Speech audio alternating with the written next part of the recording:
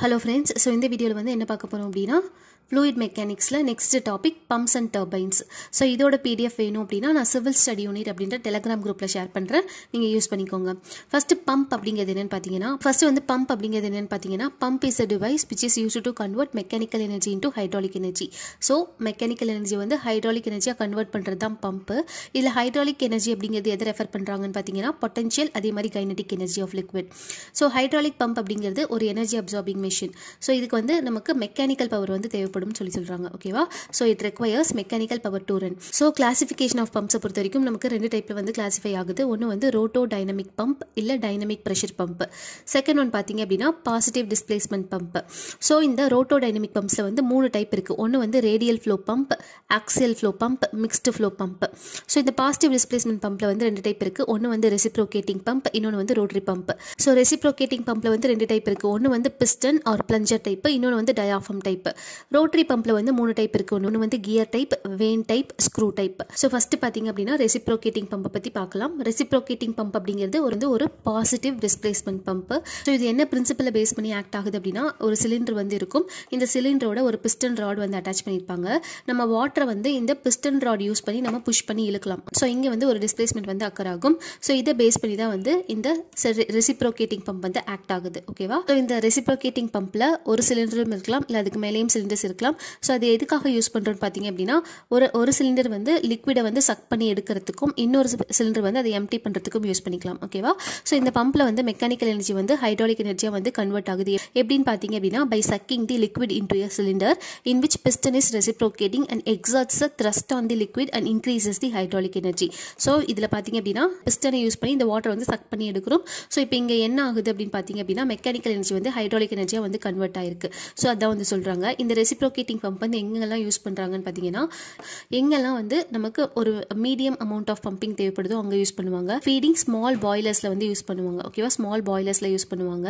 அதே மாதிரி pneumatic pressure சிஸ்டம்ல வந்து யூஸ் பண்ணுவாங்க. ஓகேவா? ஸோ நெக்ஸ்ட் வந்து பாத்தீங்க அப்படின்னா இதுல வந்து ரெண்டு கிளாசிபிகேஷன் இருக்கு. ஒன்னு வந்து பிஸ்டனை பேஸ் பண்ணி நமக்கு ரெண்டு டைப் இருக்கு. ஒன்னு வந்து சிங்கிள் ஆக்டிங் பம்ப், இன்னொன்னு வந்து டபுள் ஆக்டிங் பம்ப். அதே மாதிரி நம்பர் ஆஃப் சிலிண்டர்ஸை பேஸ் பண்ணி நமக்கு ஒரு 5 டைப்ஸ் வந்து கொடுத்துருக்காங்க. அதுல ஃபர்ஸ்ட் டைப் பாத்தீங்க அப்படின்னா single cylinder type, double cylinder type, triple cylinder type, அதே மாதிரி duplex double acting pump, குவான்டிப்ளெக்ஸ் pump. இந்த reciprocating பம்ப்ல discharge, work done, power இது எல்லாமே எப்படி கால்குலேட் பண்ணுவாங்கன்னு பாத்தீங்கன்னா ஸோ ஃபர்ஸ்ட் கேஸ் என்ன கொடுத்துருக்காங்க single acting பம்புக்கு. So single acting பம்புக்கு diameter of சிலிண்டரை வந்து டி அப்படின்னு எடுத்துக்கிறோம். இதோட ஏரியா ஆஃப் கிராஸ் செக்ஷன் வந்து ஏ, அதாவது π/4d ஸ்கொயர் எடுத்துக்கிறோம். ஆர் அப்படிங்கிறது ரேடியஸ் ஆஃப் கிராங்க், என் அப்படிங்கிறது speed of the crank in RPM, L அப்படிங்கிறது length of stroke. So L which is equal to 2r அப்படின்னு எடுத்துக்கிறோம். ஹெச்எஸ் அப்படிங்கிறது என்னன்னு பாத்தீங்கன்னா height of the axis of the cylinder from the water surface in sump. HD அப்படிங்கிறது height of delivery pump. ஓகேவா? So வேல்யூம் of water deliver ஆகிறது எப்படி கால்குலேட் பண்ணுவோம்னு பாத்தீங்கன்னா area into length of stroke. So இதை பேஸ் பண்ணி வந்து நம்ம கால்குலேட் பண்ணலாம். So number of revolutions per second எப்படி கால்குலேட் பண்ணுவோம்னா n/60. ஸோ டிஸ்சார்ஜ் நமக்கு வேணும் அப்படின்னா per செகண்ட்ல q is equal to ALN/60. இது வந்து single acting பம்புக்கு. Weight of water delivered per second எப்படி கால்குலேட் பண்ணுவோம்னு பாத்தீங்கன்னா W into Q. So W into ALN divided by 60 அப்படின்னு சொல்லிட்டு டினோட் பண்ணியிருக்கோம். ஓகேவா? ஸோ நமக்கு ஒர்க் டன் per செகண்ட் எப்படி கால்குலேட் பண்ணுவோம்னு பார்த்தீங்கன்னா weight of water lifted per second into total height through which liquid is lifted. So அதை எப்படி கால்குலேட் பண்ணுறோம்னு பார்த்தீங்கன்னா W into HS plus HD which is equal to WALN divided by 60 into HS plus HD. இதுல W அப்படிங்கிறது weight density of liquid. Next வந்து பாத்தீங்க அப்படின்னா second case double acting pump. So இதுல டிஸ்சார்ஜ் எப்படி கால்குலேட் பண்ணுவோம்னு பாத்தீங்கன்னா Q is equal to 2ln/60. இதுல ஒர்க் டன் per செகண்ட் எப்படி கால்குலேட் பண்ணுவோம்னு பாத்தீங்கன்னா 2WALN divided by 60 HS plus HD. HS அப்படிங்கிறது செக்ஷன் பைப். ஓகேவா? ஸோ இதுல HS அப்படிங்கும்போது height of the section pipe, HD அப்படிங்கும்போது height of the delivery pipe. So power required to drive the pump. So இதுக்கான power எப்படி calculate பண்ணுவோம்னு பார்த்தீங்கன்னா 2WALN divided by 60 into HS plus HD. ஓகேவா? So இதை வந்து பார்த்துக்கோங்க. நெக்ஸ்ட் வந்து பார்த்தீங்க அப்படின்னா slip of reciprocating pump.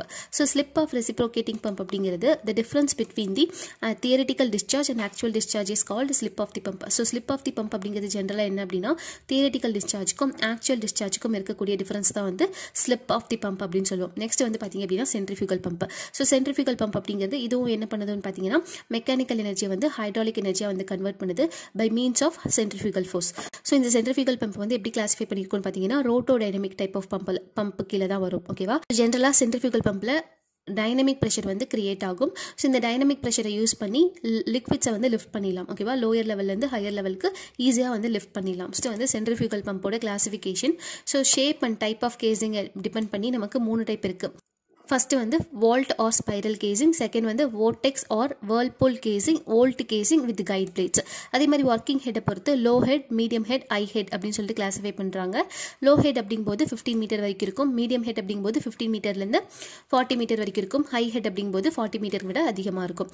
Next வந்து பார்த்தீங்க அப்படின்னா நம்பர் ஆஃப் ஸ்டேஜஸை பொறுத்து சிங்கிள் ஸ்டேஜ், மல்டி ஸ்டேஜ் அப்படின்னு கிளாஸிஃபை பண்ணியிருக்காங்க. லிக்விட் ஹேண்டில்டை பேஸ் பண்ணி closed impeller pump, semi closed impeller pump, open impeller pump.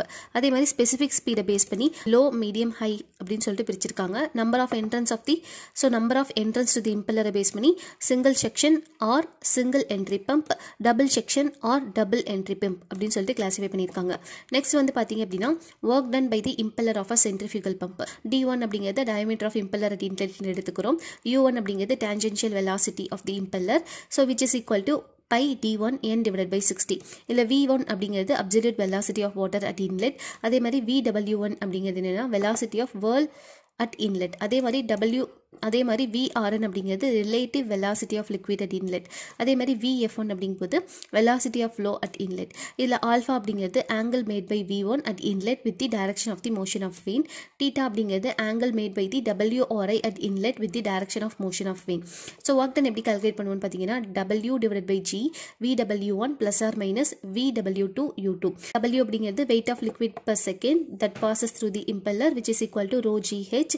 So இதில் volume of liquid எப்படி calculate பண்ணுவோம்னு பார்த்தீங்கன்னா pi d1 b1 into vf1. b1 b2 அப்படிங்கிறது width of the impeller at the inlet and outlet. So இதில் alpha is equal to 90 degree இருக்கும், VW1 வந்து 0 இருக்கும்.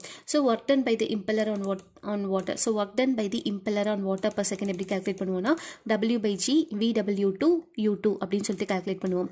அதே மாதிரி head and efficiency of pump. So suction head, delivery head, static head அப்படின்னு சொல்லிட்டு 3 type இருக்கு.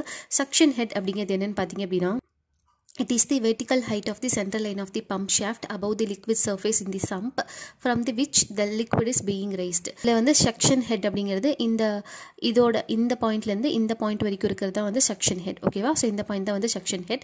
டெலிவரி ஹெட் அப்படிங்கும்போது இந்த பாயிண்ட்லேருந்து இந்த டெலிவரி பைப் வரைக்கும் இருக்குது பார்த்தீங்களா, இதை வந்து டெலிவரி ஹெட் அப்படின்னு சொல்லுவாங்க. ஓகேவா, ஸோ டெலிவரி ஹெட்கான டெஃபினேஷன் வந்து it is the vertical height of the liquid surface in the tank or reservoir to which the liquid is delivered above the center line at the pump shaft. So இதில் static head அப்படிங்கிறது என்னென்னு பார்த்தீங்கன்னா some of suction head and delivery head தான் வந்து static head. So H static is equal to HS plus HD. அதுக்கப்புறம் மானோமெட்ரிக் head அப்படிங்கிறது என்னென்னு பார்த்தீங்கன்னா இது வந்து இந்த ஹெட் வந்து which is against centrifugal force. So இதை வந்து எப்படி டினோட் பண்ணுவோன்னு பார்த்தீங்கன்னா HM, அதாவது HM அப்படிங்கும்போது head imparted by the impeller to liquid loss of head in the pump. So HM is equal to VW2 U2 divided by G minus HLI plus HLC. HLI அப்படிங்கும்போது loss of head in the impeller, loss of head in the casing. So losses எதுவுமே இல்லை அப்படின்னா HM is equal to VW2 U2 divided by G. So next case என்னன்னு பார்த்தீங்கன்னா HM is equal to H static plus losses in pipes plus VD square divided by 2G. அதே வந்து losses வந்து consider பண்ணிக்கிட்டோம் அப்படின்னா HS plus HD plus HIS plus HID plus VD square divided by 2G. இதில் HFS அப்படிங்கும்போது frictional loss in suction pipe, HFD அப்படிங்கிறது frictional loss in delivery pipe. Manometric head எப்படி calculate பண்ணுவோம்னு பார்த்தீங்க அப்படின்னா HM is equal to total head at the outlet of the pump minus total head at the inlet of the pump. So total head at the outlet minus total head at the inlet தான் பார்த்தீங்க அப்படின்னா HM அப்படிங்கிறது manometric head, which is equal to P2 by W plus V2 square divided by 2G plus Z2 minus P1 by W plus V1 square divided by 2G plus Z1. ஓகேவா, so இதில் வந்து பார்த்தீங்க அப்படின்னா P1 by W அப்படிங்கிறது pressure head at inlet of the pump which is equal to HS. அதே மாதிரி V1 square divided by 2G அப்படிங்கும்போது velocity head. Z1 அப்படிங்கும்போது vertical height of the pump inlet from the datum line. So P2 divided by W plus V2 square divided by 2G plus Z2 அப்படிங்கிறது என்னன்னு பார்த்தீங்கன்னா pressure head, velocity head, datum head at the outlet of the pump. Next வந்து efficiency of pumpல monometric efficiency. இதில் வந்து manometric efficiency அப்படிங்கிறது manometric head to the head imparted by the impeller. Manometric efficiency அப்படிங்கிறது என்னன்னு பார்த்தீங்கன்னா எவ்வளோ ஹெட் இம்பெல்லருக்கு கொடுக்குறோம், so எவ்வளோ டோட்டலாக manometric head வந்து கிடைக்குது. ஸோ இதுதான் வந்து efficiency of manometric head. So which is equal to hm divided by vw2 u2 divided by g. So g வந்து இப்படி மேலே போயிடுச்சு அப்படின்னா g hm divided by vw2 u2. Manometric efficiency அப்படிங்கிறது என்னன்னு பார்த்தீங்கன்னா எவ்வளோ பவர் இம்பெல்லருக்கு கொடுக்குறோம், ஸோ எவ்வளோ பவர் வந்து பம்பில் டெலிவர் ஆகுது. ஸோ இதுதான் வந்து மேனோமெட்ரிக் எஃபிஷியன்சின்னு சொல்லுவோம். ஸோ வேறு எப்படி சொல்லலாம்னு பார்த்தீங்கன்னா Neeta's equal to output of the pump divided by power imported by the impeller. So impeller வந்து அதாவது இன்புட் வந்து எப்பயுமே கீழே கொடுப்போம், அவுட்புட் வந்து மேலே கொடுப்போம். நெக்ஸ்ட் வந்து வேல்யூமெட்ரிக் எஃபிஷியன்சி அப்படிங்கிறது it is the ratio of the quantity of liquid discharged per second from the pump to the quantity passing per second through the impeller. So இதுவும் வந்து என்னென்னு பார்த்தீங்க அப்படின்னா எவ்வளோ குவான்டிட்டி ஆஃப் லிக்விட் வந்து இம்பெல்லருக்கு கொடுத்துருக்கோம், ஸோ எவ்வளோ குவான்டிட்டி ஆஃப் லிக்விட் வந்து பம்பில் டிஸ்சார்ஜ் பண்ணியிருக்கோம் அப்படின்றது தான் வந்து வேல்யூமெட்ரிக் எஃபிஷியன்சி நீட்டா வி அப்படின்னு சொல்லிட்டு டினோட் பண்ணுவோம். நெக்ஸ்ட் வந்து மெக்கானிக்கல் எஃபிஷியன்சி அப்படிங்கும்போது ஷாஃப்ட்டுக்கு எவ்வளோ பவர் கொடுத்துருக்கோம், ஸோ இம்பெல்லரில் எவ்வளோ பவர் வந்து நமக்கு கிடச்சிருக்கு. ஸோ இதுதான் வந்து நீட்டா மெக்கானிக்கல். ஸோ நீட்டா மெக்கானிக்கல் எப்படி எழுதலாம்னு பார்த்தீங்கன்னா W by G VW2 U2 divided by 1000 divided by shaft power in kilowatt. So output efficiency அப்படிங்கும்போது நீட்டா not is equal to power input to the pump to the power output of the pump. So எவ்வளோ power இன்புட்டில் கொடுத்துருக்கோம், so அதுக்கு எவ்வளோ power வந்து நமக்கு அவுட்புட்டாக கிடச்சிருக்கு. ஸோ வந்து ஓவரால் எஃபிஷியன்சி இல்லை output efficiency. So which is equal to WQHM divide by P அப்படின்னு சொல்லிட்டு டினோட் பண்ணுவோம். நமக்கு ஓவரால் எஃபிஷியன்சி அப்படிங்கும்போது manometric efficiency into வேல்யூமெட்ரிக் efficiency into mechanical efficiency. Next வந்து impeller plate profiles. So backward curved வெயின்ஸாக இருந்தது அப்படின்னா அதோட பிளேட் ஆங்கிள் 90 விட கம்மியாக இருக்கும். ரேடியல் வெயின் அப்படிங்கும்போது 90 டிகிரிக்கு ஈக்குவலாக இருக்கும். ஃபார்வர்ட் கர்வ்டு வெயின்ஸ் அப்படிங்கும்போது கிரேட்டர் than 90 டிகிரியாக இருக்கும். நெக்ஸ்ட் வந்து பார்த்தீங்க அப்படின்னா ஸ்பெசிஃபிக் ஸ்பீட் ஃபார் pump அதாவது NS அப்படின்னு சொல்லிட்டு டினோட் பண்ணுவோம். So specific speed of a centrifugal pump is defined as the speed of a geometrically similar pump which will deliver unit quantity against a unit head, which is equal to pump which will deliver unit quantity of discharge against unit head. So அதுதான் வந்து பார்த்தீங்க அப்படின்னா specific speed. So இதில் NS அப்படிங்கிறது என்னன்னு பார்த்தீங்கன்னா N√Q divided by HM the whole power 3/4 அப்படின்னு சொல்லுவோம். ஓகேவா? ஸோ இந்த NS is equal to N√P divided by HM the whole power 5/4 அப்படிங்கிறது டர்பைனோட ஸ்பெசிஃபிக் ஸ்பீட் கண்டுபிடிக்கிறதுக்கான ஃபார்முலா. நெக்ஸ்ட் வந்து பார்த்தீங்க அப்படின்னா டைப் ஆஃப் இம்பெல்லர், அதே மாதிரி அதோட specific speed. So low speed radial ஃப்ளோவாக இருந்தது அப்படின்னா அதோட ஸ்பெசிஃபிக் ஸ்பீட் வந்து 10லேருந்து 30 வந்து இருக்கும். மீடியம் ஸ்பீடாக இருந்தது அப்படின்னா 30லேருந்து 50 இருக்கும். ஹை ஸ்பீட் ரேடியலாக இருந்தது அப்படின்னா 50லேருந்து 80 இருக்கும். மிக்ஸ்டு ஃப்ளோவாக இருந்தது அப்படின்னா 80லேருந்து 160 இருக்கும். ஆக்சியல் ஃப்ளோவாக இருந்தது அப்படின்னா 160லேருந்து 500 வரைக்கும் இருக்கும். ஓகேவா? நெக்ஸ்ட் வந்து design aspect of centrifugal pump. So first வந்து ஸ்பீட் ரேஷியோ அப்படிங்கிறது it is the ratio of peripheral speed of the outlet U2 to the theoretical velocity of jet corresponding to the மேனோமெட்ரிக்கல் head HM. So இது என்ன சொல்கிறாங்கன்னு பார்த்தீங்க அப்படின்னா U2 அப்படிங்கிறது peripheral speed, அதுக்கும் theoretical வெலாசிட்டிக்கும் இருக்கக்கூடிய டிஃபரன்ஸ் தான் வந்து என்னன்னு சொல்லுவோம் அப்படின்னா speed ratio. So KU is equal to U2 divided by √2G HM அப்படின்னு சொல்லுவோம். ஸோ இதில் வந்து HM அப்படிங்கிறது மேனோமெட்ரிக் ஹெட். ஸோ KUயோட வேல்யூ பார்த்தீங்க அப்படின்னா 0.95லேருந்து 1.25 வரைக்கும் இருக்கும். நெக்ஸ்ட் வந்து ஃப்ளோ ரேஷியோ அப்படிங்கிறது வந்து என்னன்னா it is the ratio of the velocity of flow at the exit to the theoretical velocity of the jet corresponding to the manometric head. So இது வந்து எக்ஸிட்டில் எவ்வளோ வெலாசிட்டி இருக்குது அதுக்கும் theoretical velocity at the exit. Okay, so இதில் KF அப்படிங்கிறது UF2 divided by √2G HM அப்படிங்கிறது மானோமெட்ரிக் head. KFோட value வந்து 0.1லேருந்து 0.25 வரைக்கும் இருக்கும். நெக்ஸ்ட் இம்பெல்லர், அதாவது இம்பெல்லரோட அவுட்லெட் டயாமீட்டர் எவ்வளோ இருக்கும் அப்படின்னா D2 is equal to 84.6 KU root of HM divided by pi n. Diameter பார்த்தீங்க அப்படின்னா D1 is equal to 0.5 times of the D2. So least diameter of impeller பார்த்தீங்க அப்படின்னா D2 is equal to 97.68 root HM divided by n. So diameter of section pipe பார்த்தீங்க அப்படின்னா DS is equal to root of 4Q divided by pi VS. So diameter of delivery pipe DT equal to root of 4Q divided by pi VD. So pump வந்து சீரியஸாக இருக்குது அப்படின்னா pump வந்து சீரியஸாக connect பண்ணியிருக்கோம் அப்படின்னா நமக்கு ஹை ஹெட் வந்து கிடைக்கும். ஓகேவா? ஸோ பம்ப் வந்து நமக்கு சீரியஸாக கனெக்ட் பண்ணியிருக்கும் போது அதாவது டோட்டல் ஹெட் வந்து அதிகமாக கிடைக்கும். ஸோ இதை எப்படி கால்குலேட் பண்ணணும்னு பார்த்தீங்கன்னா H total is equal to N into HN அப்படின்னு சொல்லிட்டு டினோட் பண்ணுறோம். ஸோ எனக்கு வெரி ஹை ஹெட் வேணும், அதே மாதிரி டிஸ்சார்ஜ் அதாவது லிக்விடோட டிஸ்சார்ஜ் வந்து கம்மியாக தான் இருக்கும். ஸோ அப்படி இருந்தது அப்படின்னா பைப் வந்து சீரியஸில் கனெக்ட் ஆயிருக்கு. பம்ப் வந்து பேரலாக கனெக்ட் ஆயிருக்கு அப்படிங்கும்போது டிஸ்சார்ஜ் வந்து எனக்கு அதிகமான டிஸ்சார்ஜ் வேணும் அப்படின்னா பம்பை வந்து பேரலாக கனெக்ட் பண்ணணும். ஓகேவா? இதை வந்து ஞாபகம் வச்சுக்கோங்க. நெக்ஸ்ட் வந்து இல்லை Q டோட்டல் எப்படி கால்குலேட் பண்ணலான்னு பார்த்தீங்கன்னா Q total is equal to N into Q. ஓகேவா? நெக்ஸ்ட் வந்து பம்ப். ஸோ இந்த டிஸ்சார்ஜ் அதிகமாக பேரலல் கனெக்ஷனில் வந்து டிஸ்சார்ஜ் அதிகமாக இருந்தது அப்படின்னா அங்கே வந்து ஹெட் வந்து கம்மியாக இருக்கும். ஓகேவா, relatively small head. Next pump கேரக்டரிஸ்டிக்ஸில் வந்து 4 டைப் வந்து பார்ப்போம். ஃபஸ்ட்டு வந்து main characteristic curve, operating characteristic curve, constant efficiency இல்லை முஸ்செல் curve, constant head R constant discharge curve. இதில் மெயின் கேரக்டரிஸ்டிக் கர்வ் வந்து எதுக்கும் இடையில பிளாட் பண்ணுவோன்னு பார்த்தீங்கன்னா head power efficiency with respect to discharge. அதே மாதிரி ஆப்ரேட்டிங் கேரக்டரிஸ்டிக் கர்வ் அப்படிங்கும்போது ஹெச்பி நீட்டா இதுவும் வந்து டிஸ்சார்ஜுக்கு அகேன்ஸ்டாக வந்து ட்ரா பண்ணுவோம். கான்ஸ்டன்ட் எஃபிஷியன்சி இல்லை முஸ்செல் கர்வ் அப்படிங்கும்போது ஹெட்டுக்கும் டிஸ்சார்ஜுக்கும் இடையில வந்து ட்ரா பண்ணுற கர்வ் தான் வந்து முஸ்செல் கர்வ் அப்படின்னு சொல்லுவோம். ஓகேவா, ஸோ இதில் வந்து Q விசஸ் N அப்படிங்கும்போது ஹெச் கான்ஸ்டண்ட்டாக இருக்கும், ஹெச் விசஸ் N அப்படிங்கும்போது Q கான்ஸ்டண்ட்டாக இருக்கும். ஸோ Q அப்படிங்கும்போது டிஸ்சார்ஜ், N அப்படிங்கும்போது ஸ்பீட், ஹெச் அப்படிங்கும்போது ஹெட். ஓகேவா, இது வந்து ஞாபகம் வச்சுக்கோங்க. நெக்ஸ்ட் வந்து கேவிடேஷன் இன் ஹைட்ராலிக் மிஷின்ஸ். ஸோ கேவிடேஷன் வந்து எங்கெங்கெல்லாம் மட்டும் நடக்கும்னு பார்த்தீங்கன்னா ரியாக்ஷன் டர்பைன்ஸ்லையும் சென்ட்ரிஃபியூகல் பம்ப்லையும் நடக்கும். கேவிடேஷன் அப்படிங்கிறது என்னென்னு பார்த்தீங்கன்னா லிக்விட் வந்து ஃப்ளோ ஆகிட்டு இருக்கும்போது அதோட ப்ரெஷர் வேப்பர் ப்ரெஷருக்கு கீழே போயிடுச்சு அப்படின்னா அங்கே வந்து பபிள்ஸ் ஃபார்ம் ஆக ஆரம்பிச்சிடும். ஸோ அதை தான் வந்து கேவிடேஷன் அப்படின்னு சொல்லுவோம். ஸோ அந்த ப்ரெஷர் பார்த்தீங்க அப்படின்னா 100 அட்மாஸ்பியர் வரைக்கும் இருக்கும். இது என்ன பண்ணுன்னு பார்த்தீங்கன்னா லோக்கல் மெக்கானிக்கல் ஃபெயிலியரை வந்து கிராஸ் பண்ணுறதுக்கு சான்சஸ் இருக்குது. ஸோ அப்படி ஆச்சு அப்படின்னா எனக்கு மெஷின் வந்து பிரேக் டவுன் ஆகிறதுக்கும் சான்சஸ் இருக்குது. எதனால் அப்படின்னா due to severe fitting and erosion of plate surfaces.